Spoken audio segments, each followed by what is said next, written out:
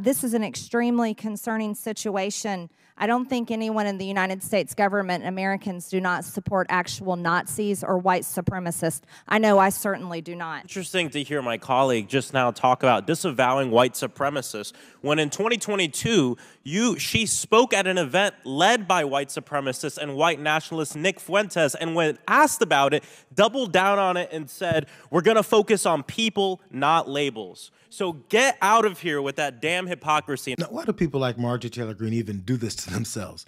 Why claim that no one supports white supremacy in America? And even worse, boast about not supporting it yourself when you've got colleagues like Maxwell Frost who refuse to follow the tradition of allowing blatant lies to be peddled as truth.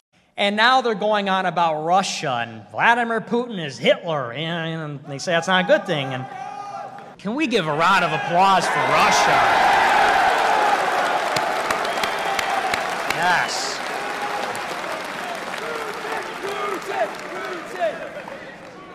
Absolutely, absolutely. We are honored, we are humbled and excited to welcome to the stage right now for our first speech, and we love to get to know her much better. I think this is going to be the beginning of something great. The representative from Georgia, Marjorie Taylor Greene. No one supports white supremacists like Nick Fuentes. They're trying to cram this down our throat, these people that are not like us. You know what Americans want?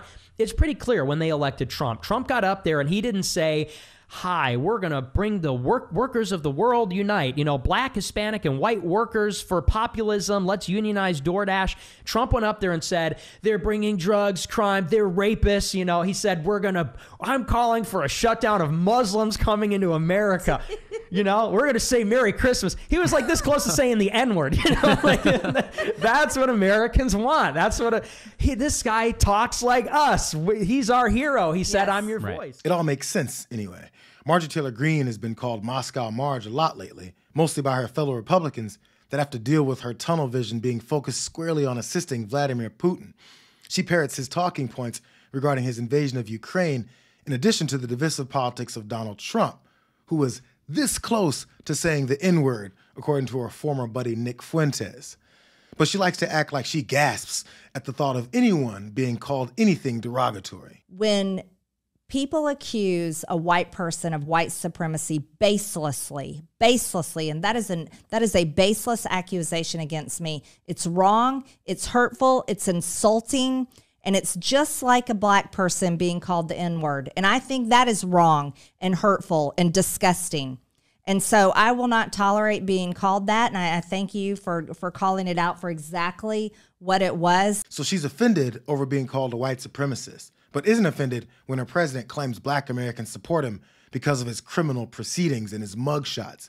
She doesn't mind that Fuentes sees him as a bigot brother of his and may not even realize that she herself embodies the beliefs of a legendary white supremacist that they all follow. Joe Biden's 5 million illegal aliens are on the verge of replacing you. The government of this country is on course to replace us with non-Europeans, non-white people. And coming from all over the world, they're also replacing your culture. All the people coming in, it's even affecting the culture of the country. That's right. They want you to disappear. We need to actually get up and fight for the white race, or there ain't going to be no white race. They care more about the illegal immigrants at the border than they do the American people. They're giving out handouts to them. Our country just don't care about us Americans. It's all about a handout to all the illegal immigrants. If you're white, you have to go to the back of the line, discriminating against white people. There is racial discrimination going on right now in this country against massive numbers of white Americans. Anti-racist is a whole weird ideology that, quite frankly, tries to make white people second-class citizens. White Americans are being treated as second-class citizens. There are now two standards of justice. It's a dual system of justice. The foreign-born population is now growing by 132,000 people every month. The non-whites are reproducing rapidly. Eventually, there will be no more native-born Americans. Our people are having few children. We've got to start protecting our race. How precisely is diversity our strength? So how is diversity our strength? And I'll point out, listen, the Democrats are the party of the Ku Klux Klan.